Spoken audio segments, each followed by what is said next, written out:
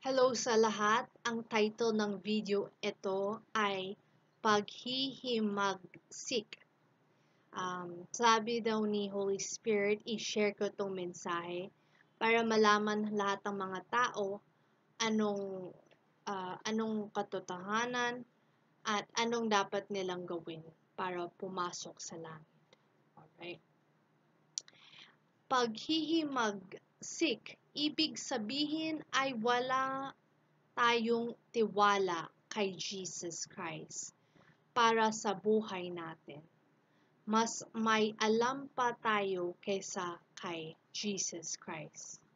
Ang ugat ng paghihimagsik ay mapag-mataas.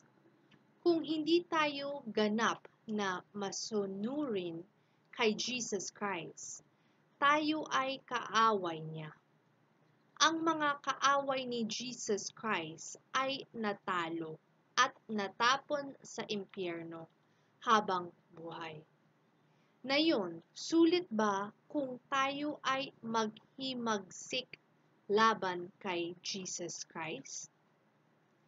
Ang solusyon, ang mga desisyon at aksyon na ginagawa natin ang magdudulot kung tayo ay pupunta sa langit o sa impyerno. Igagalang ni Father God ang ating pinili, ang inyong desisyon. So yun po ang end of the message. Sana meron kayo natuto sa mensahe na ito. Kung meron kayong tanong, itanong nyo diretso kay Jesus Christ para i-develop nyo ang direct, intimate relationship with Him. Para kilala ka niya.